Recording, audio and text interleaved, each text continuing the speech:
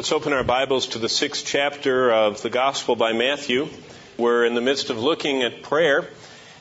Prayer which Jesus practiced more than any human ever practiced on earth, which Jesus had more to say about than anybody else, and which Jesus warned about more than anybody else in Scripture. You see, there are prayers that Jesus Christ cannot put through to our Father in heaven on our behalf.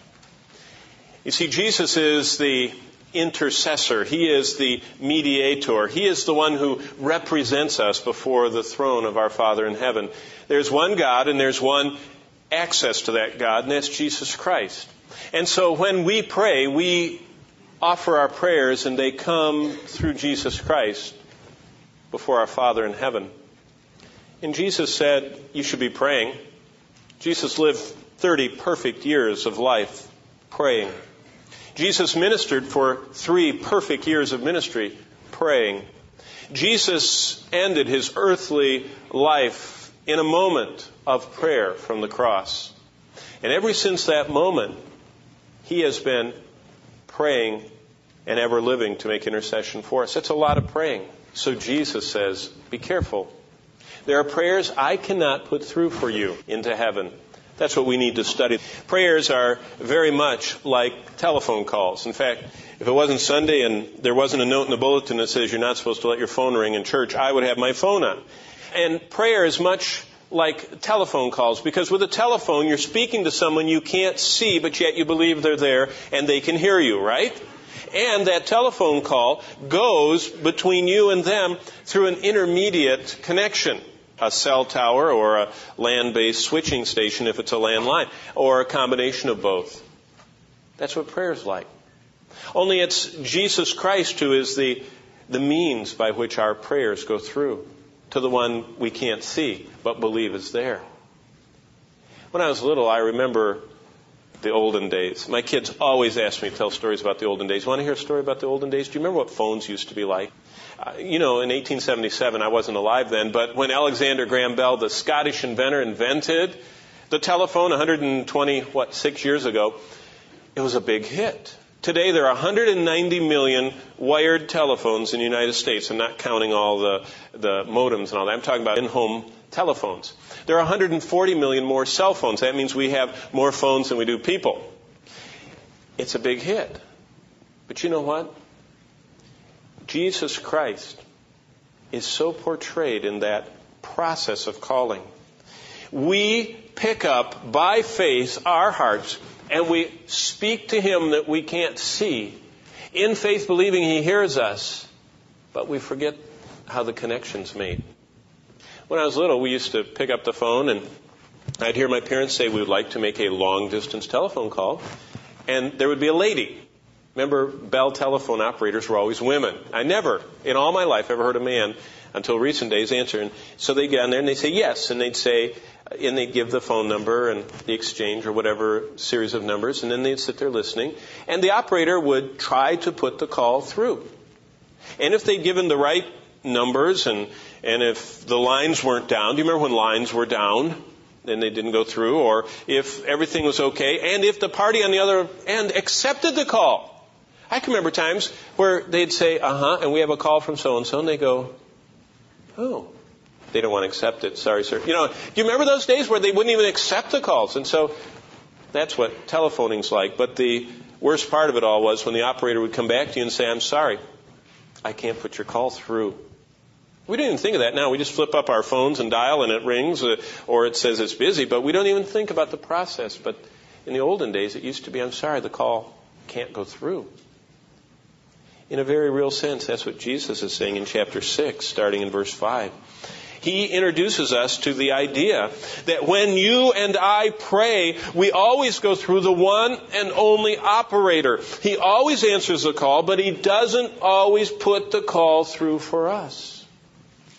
We need to consider why our operator, Jesus Christ, the Son of God, would ever have to say, I'm sorry, I can't put that call through for you.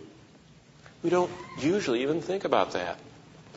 If we listen carefully to him speaking through his word, and if we'll practice what he tells us to practice, we will never have to get those dreadful words again. The rules for placing a call and being put through are very clear, and they're right here in this book, which is, in this analogy this morning, the communications guide.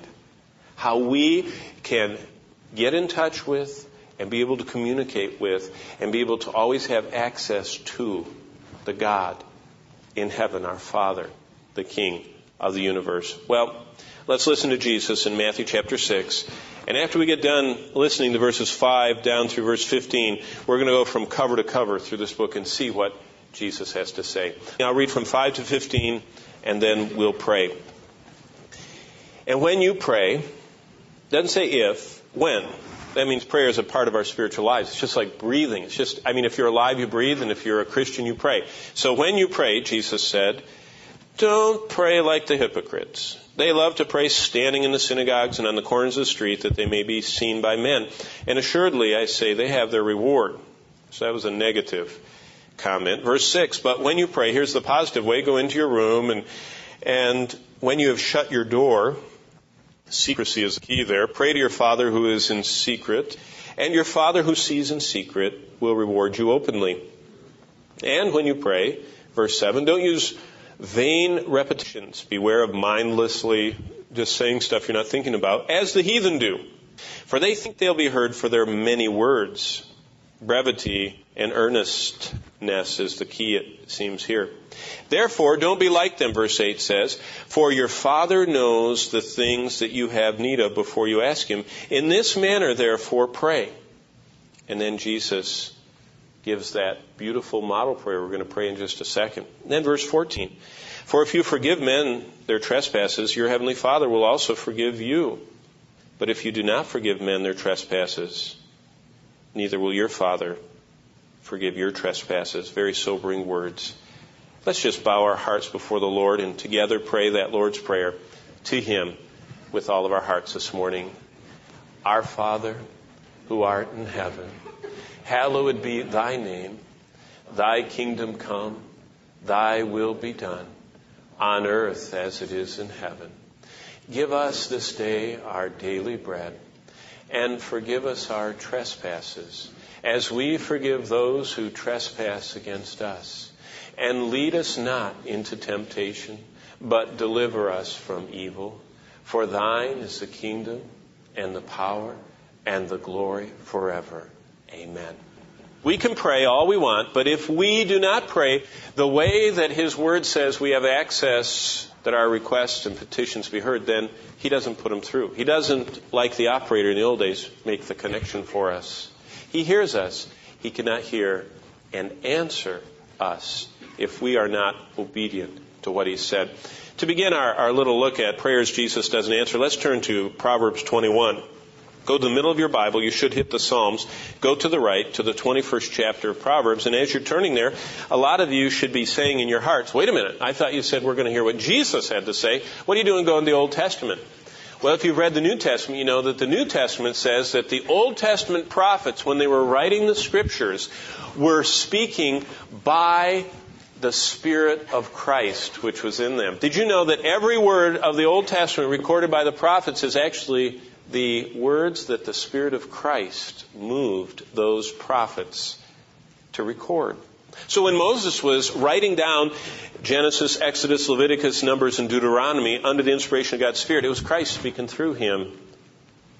And all the way through the last prophet after the exile, every one of God's prophets recorded what the Spirit of Christ, which was in them, signified.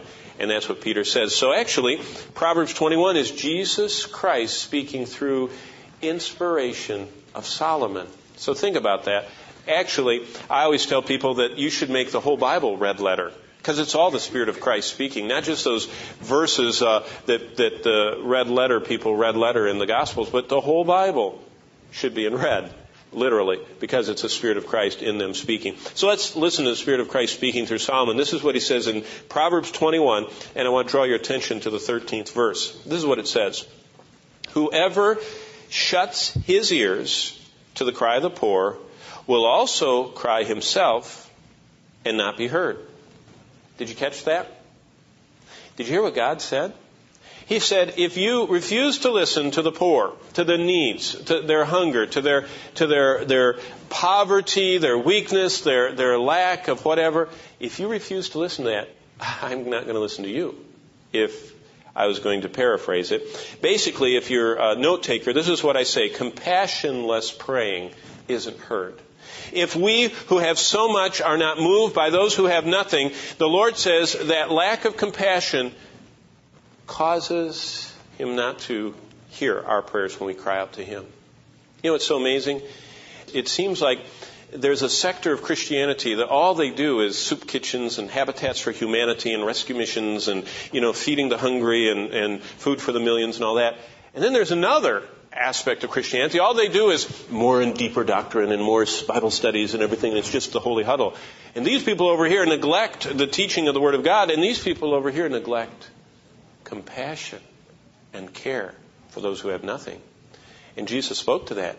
He said, this you should do, but not neglect the other. And you would probably find us on this side, over here. Studying, not feeding. Jesus says, be careful about that. Compassionlessly praying will not allow those prayers to be put through. Whoever shuts his ears to the cry of the poor will also cry himself.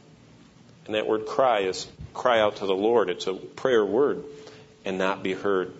We should be careful, number one, for compassionlessly praying. Number two, turn over to Isaiah. That's to the right. We always go to the right. Isaiah 59. So go to the right. And in Isaiah 59, 1 and 2, a second way, Jesus Christ now speaking through Isaiah. By the way, Isaiah is such a monumental book. 66 chapters, one chapter for every book of the Bible. There are 66 books in the Bible, 66 chapters in Isaiah. The first 39 chapters of Isaiah are doom and gloom, kind of like the Old Testament, 39 books.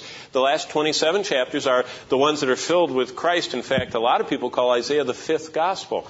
There's so much about Christ. So in the 59th chapter of this 66 chapter incredible fifth gospel, this is what Isaiah says in the first two verses. Behold, the Lord's hand is not shortened, that it cannot save, nor his ear heavy, that it cannot hear. So now we're talking about what God can't hear and why God isn't listening. Verse 2, but your iniquities, there's the problem. They have separated you from your God, and your sins have hidden his face from you, so that he will not hear. That's a very sobering verse. Two verses, actually. What it's saying is, secondly, that unconfessedly praying those prayers, if we are not confessing our sins, if we are not allowing God, through the conviction of His Word and the work of His Spirit, to make us agree with Him about our sins, if we are, as Psalm 66:18 says, regarding iniquity in our hearts, God won't hear us. Unconfessedly praying. If we do not constantly confess and agree with God about our fleshliness, our sins, and how prone we are to lust, and how we often painfully are aware of our sin, if we are not confessing that and agreeing with Him about it and seeking His cleansing, that causes us to have our prayers be unheard. You know, the post office, the United States Postal Service, has this storage facility, the dead letter office. It's for people that don't correctly address their letters, and they collect them, and then they finally cut them open and look inside and try and figure out who it belongs to. And every so often, in a little plastic bag, you'll get one of these letters from the dead letter office. I wonder if there's a dead prayer office, where God keeps the prayers that we continue offering with no compassion in our life, no moving in our heart for those who have so much less than we do, or that we pray when we are regarding secretly sin in our life, and we in our hearts know that if nobody would catch us, and if no one would find out, and if no one would see, and if we wouldn't get in trouble, we would do that. God says, while you're in that sinful state, I won't hear you. And yet we pray and pray and pray and pray, and don't even think about why God says I can't put that prayer through. We'll keep going to the right to Ezekiel. It goes Isaiah, Jeremiah, Lamentations, Ezekiel. Ezekiel 14, prophet in the exile, off in Babylon, tremendous prophet that God put many precious words on his mouth and in his pen as he wrote. But Ezekiel 14:3 has a very, very penetrating word. He said this, Son of man, he records the Lord's words, Son of man, these men have set up their idols in their hearts. Their idols in their hearts. What happens when you set up an idol in your heart?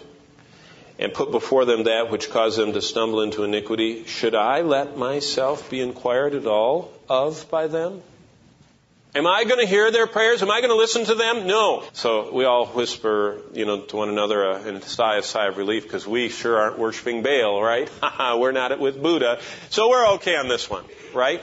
Wait a minute. The New Testament says that idolatry is like covetousness. And covetousness is when I want something so bad that I want it. And I won't let go of it. There are people that want security so bad that that's all they think about. There are other people that want money and finances and power so bad. There are other people that want pleasure of some form so bad that's all they think about. Some people, they just want entertainment and they just can't live without entertainment. There's some people that just want recognition. I mean, there are so many idols. You know what an idol is? It's something that captivates you, that you want, that you become like, you worship it. Our culture. In fact, I love watching as I pray watching the picture of the 101st and 173rd and all these other military groups. And it shows them out in the deserts. Do you see those little tents that they're sleeping under? Have you seen when the winds weren't blowing them away? They were just kind of like camouflage netting. And they were sleeping under those. And I thought, boy, that's a return to biblical times, isn't it?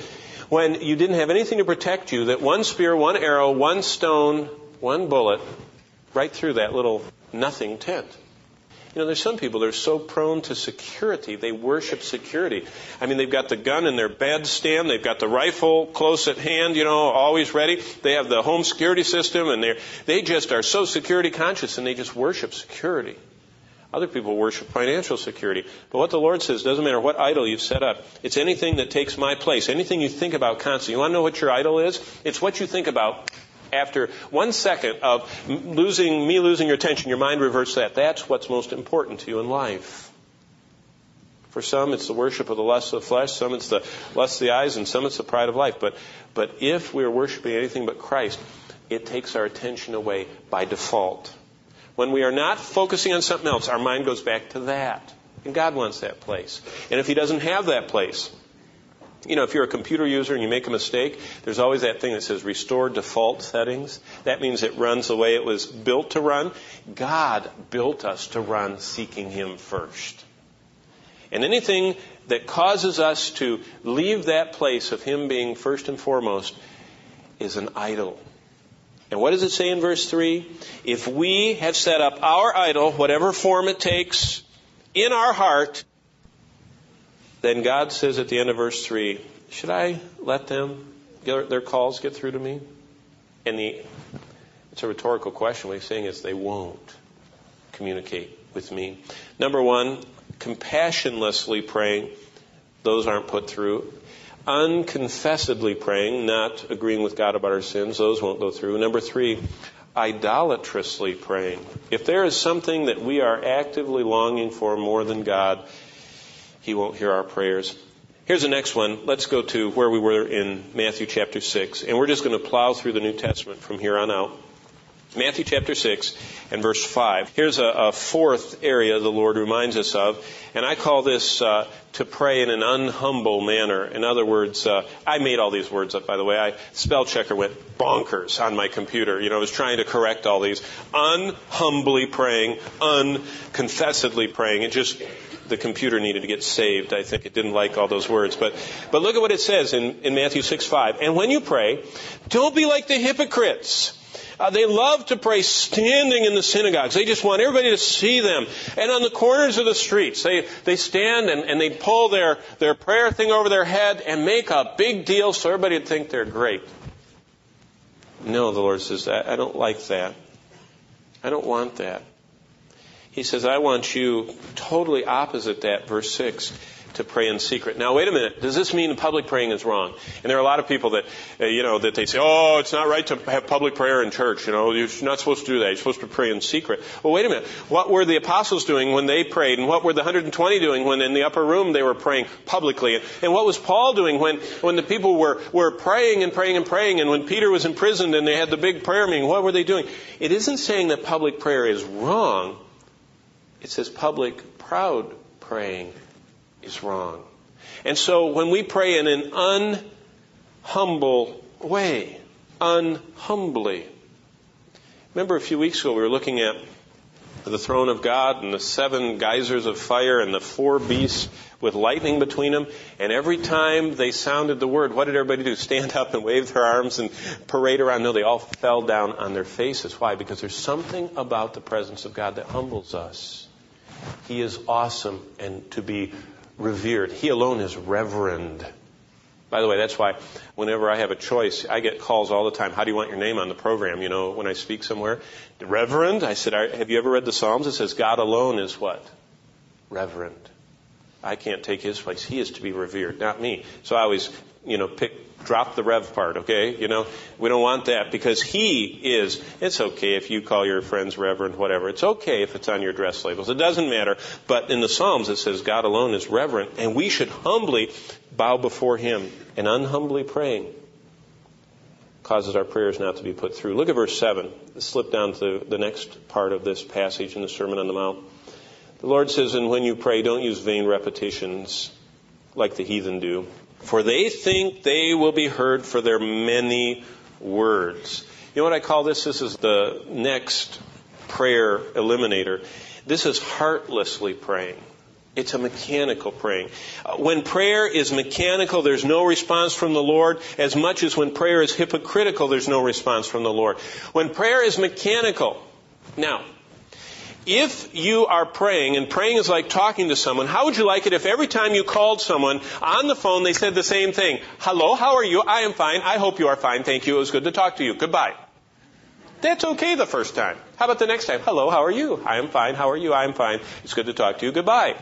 Would you be communicating with them? Yet there are people that I have listened to for years that say the very same thing every time they pray. You ever thought about that?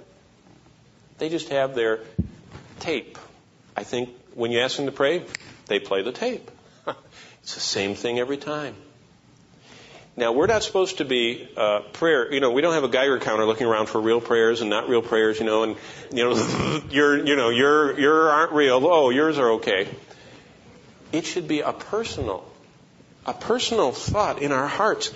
Am I really talking to someone that I love, that I know, that I have a relationship with? Or am I just playing the tape? Again, mechanical praying.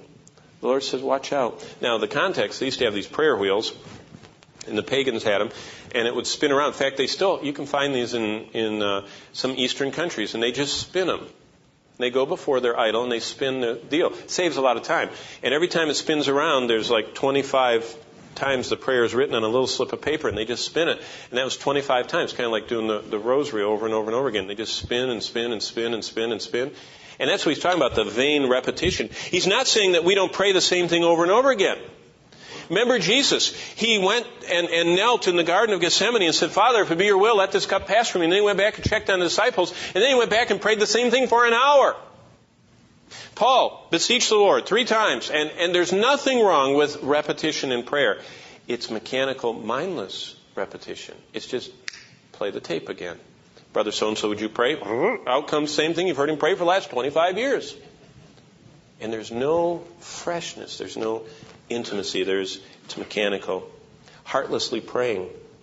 Those prayers aren't put through. Well, Mark 9:29. Here's another one. Jesus gets to the heart of each one of us with each one of these warnings. Mark 9 and verse 29. It's what I call unfastingly praying. Those prayers are not put through. You say, what do you mean by that? Well, Mark 9:29, he said to them, this kind can come out by nothing but prayer and fasting. And he links together fasting with prayer.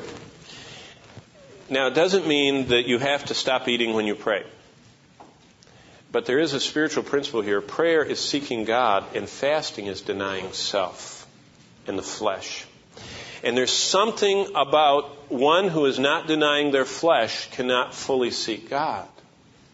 And one who is seeking God about something who does not deny their flesh, the Lord couples together and says in those instances when there is a very great need. And by the way, you say, is this only for demonized people or whatever? Well, in Acts 13, 2 and 3, you don't have to turn there, but it says, as they ministered to the Lord and fasted, the Holy Spirit said, separate to me Barnabas and Saul for the work. And having fasted and prayed, they sent them out.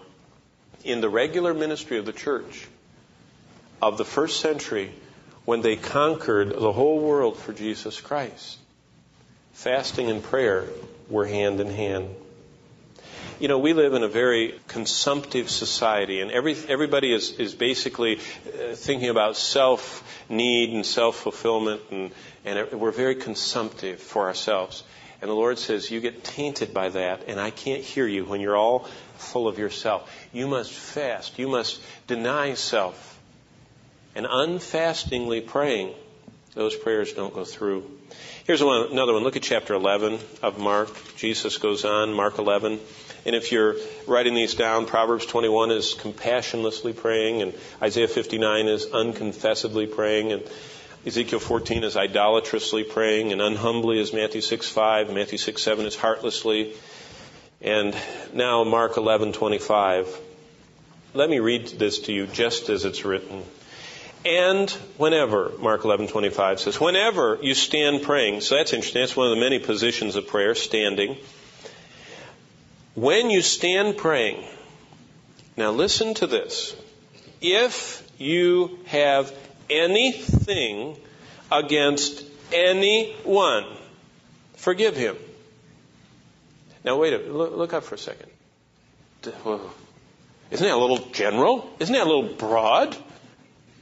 If you have anything against anyone, if you are upset and angry and troubled and holding on to emotional against anyone, knocks down your cell tower, is what he's saying. Ruins your connection. Very interesting. If you have anything against anyone, forgive him, that your Father in heaven may also forgive you your trespasses. Reminds me of what the psalmist said. If God should mark iniquity, none of us would stand. We all are sinners by nature, by choice, by divine decree. We all by habit are sinful, and we default to self instead of to God. What he's saying is that we should never allow bitterness, that unwillingness to forgive another because we want them to get what they deserve. What we don't realize is if we forgive them, God will give them what they deserve. We can't, even if we tried. God says, why don't you just let go, let me take care of the situation. But if you do not forgive, verse 26 says, neither will your Father in heaven forgive your trespasses. And so therefore, bitterness in our prayers makes them not go through. Bitterness. I think about that. I talk to a lot of people, and there is that person that harmed them or harmed their child or took their job or took their money or whatever, ruined their life, divorced them, and they just, they can't talk about that person without, you know what that means? They got a lot of stuff in the dead prayer office. Because the Lord says, bitterness in our praying makes them not go through. We should be careful that if we have anything against anyone, forgive them, that our Father in heaven may forgive us. Well, let's look at John 5 and verse 30. We're only going to do a few more. We'll have to finish these next week because there are 20 of them, 20 different times. And by the way, you say, how did you arrive at this list? I arrived at this list by taking my Bible and as I told you 3 weeks ago, my little green pen, and I read every one of the 31,104 verses of the Bible and all 1,189 chapters, and I took my green pen and I marked every time anybody prayed or prayer was talked about. And then if you analyze that and study and pray over that long enough, you'll find this series of times and many others where Jesus says, I won't hear him. I can't hear him. Here's the next one, which is just one I really like. John 5:30. This is what Jesus said. I can of myself do nothing. That is a profound statement. I can of myself do nothing. As I hear, I judge, and my judgment is righteous, because I do not seek my own will, but the will of the Father who sent me. You know what Jesus said? I do not do my own thing. I am dependent upon my Father in heaven. I come, as it says in Hebrews 8 and Psalm 40, to do thy will, O God. Now you say, wait a minute, I thought this is one God, and, what is this? Co-equal, co-eternal, and all this triune. Jesus, in his earthly humiliation, chose to never, on earth, operate other than through the will of his Father in heaven. That's why he talks to him all the time, prays to him constantly, more than we ever pray. Needed him all the time. Why? Because he says, I can't, John 5:30, of myself do anything. I don't seek my own will, but the will of my Father who sent me. And what he's saying is, if we have self-prompted, self-driven, self-empowered prayers, God can't hear them. When it's our will, when we do not, as I showed you last week, be like Christ. Remember how he threw himself down before his Father and said in the garden, not my will, but thine be done. You want to know God's will in your life, you ought to throw yourself down. And I ought to throw myself down more regularly and say, God, I don't want my own way. I don't want my own will. I want yours. The other side of that is to selfishly pray. I want this. I want it this way. I want it now. And that's why those prayers aren't heard. Selfishly praying keeps them from going through. Two more. Look at John 14. John 14, verse 13. This is a great one. This is one to think about as you go home today. John 14:13. Listen to what Jesus says. He's teaching his pupils, his students, his Talmudim, his disciples, and he says this, and whatever you ask in my name, that I will do, that the Father may be glorified in the Son. If you ask anything in my name, I will do it.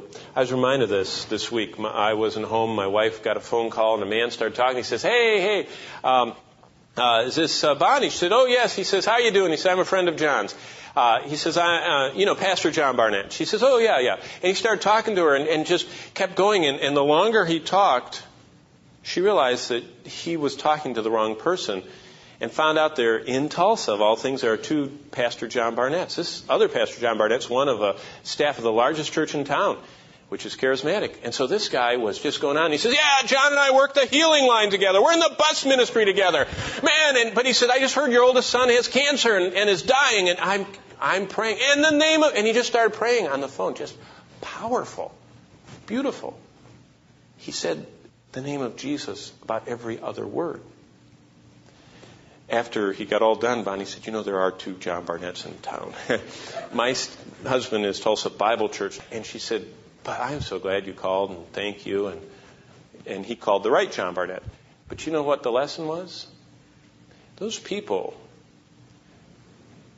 in the charismatic circles seem to have a longing to say the name of Jesus. And because sometimes they might not do it the way we think they should, we avoid that. Because it's overreach. And we get away from that. Did you know I actually hear people in this church pray, and I never hear them say the name of Jesus even once. Have you ever heard someone pray? And look, I call it namelessly praying. And whatever you ask in my name, what is his name? It's the name at which every knee shall bow. It's the name of which all heaven and earth is named. The name of Jesus. There's something, I'm not saying magical and mystical, and I know that this is, and the commentators say it's the person and the character. I come to you in the person and the character. Of whom? Of Jesus, God the Son. There's something about his name. And namelessly praying prayers, Jesus said, I don't hear. Now, it doesn't mean we've got to Be like the fellow this week that every other word was the name of Jesus. But it should be in there somewhere. And it should be the name that we breathe out, that we speak, that we love. It says in the Song of Solomon that his name is like fragrance poured forth. There's something about the name of Jesus. Be careful about namelessly praying. Getting so, we like to get so concise that we sometimes cut off some of the most important parts. At the name of Jesus. Whatever you ask in my name. Finally, here's the last one. John 15:7. This is what he says. And I call this loosely praying. So he said, I won't hear you if you're namelessly praying, selfishly praying, bitternessly praying, unfastingly praying. But this is loosely praying. Listen to what it says. If you abide in me. You remember the vine, the branches? Stuck, livingly connected. If you are livingly connected to me, and my words are abiding in you, you will ask what you desire, and it will be done for you. Loosely praying. Praying apart from a connection to God's Word, a living, vital relationship with God Himself through His Son. Loosely praying. Those prayers go to the dead prayer office. You see, what do you mean by that? I mean that this friend that called this week, they talk all the time about Jesus and God talk to me. He talks to me too. Man, I've been listening to the Lord all morning. Have you heard Him talking to you? I've heard God talking to me all day long. You say, yeah, right here. He talks all the time if you listen. This is God speaking to me. Prayer is me talking to Him. He talks a lot more than I need to talk, and I need to listen. And so loosely praying is unaware of what God's already said about something. I know people that are praying about stuff the Bible clearly said they should not pray for. They don't even know that. Why, they're one of those Proverbs and Colossians readers. They just keep in the deep things of God. They don't even know what God has said about His revealed will. They don't read the Bible. They don't listen to His voice. They don't know His will. 99% of the revealed will of God is right here. The other parts, the connectors, are what you wait on Him for, and He makes your path straight and clear and connects. But this is the will of God. This is the mind of God. This is God talking to me. I mean, as soon as I unfog in the morning and get awake, He starts talking to me. Verses come to my mind and thoughts and things start fitting together that I've read the night before and what I'm looking forward to reading. And you know what He said? Loosely praying. Loosely praying. Not connected to Him. Not abiding in His Word and His Word abiding in me and me abiding in Him. He doesn't answer. Now you say, oh, I shouldn't even pray then. How discouraging. That's why we'll see in Romans 8 it says the Spirit makes intercessions for us with groanings that can't be uttered. That's why the Lord said the Christian life is nothing more and nothing less than a series of new beginnings. God says, I'm looking at your heart. I want to know, do you want to have compassion? Maybe you fail at times. I'll give you compassion. You want to have your heart involved. You want to be humble. Do you want to deny yourself? Do you want to be forgiving? Do you want to be selfless? I understand that. But once you're exposed to this, you should consciously, and I should consciously seek to avoid the things that causes God to say, I can't put that prayer through. Let's bow before Him in prayer and yield ourselves to Him. Father, I thank You that we can listen to You who prayed more than anyone else, God the Son, Jesus. You who depended so completely in prayer on the will of Your Father. You who so often warn us of prayers that won't go through. Help us to be not loosely connected, but to abide in You this week, to grow in our listening ear to Your Word. And we'll thank You in the name of Jesus. Amen.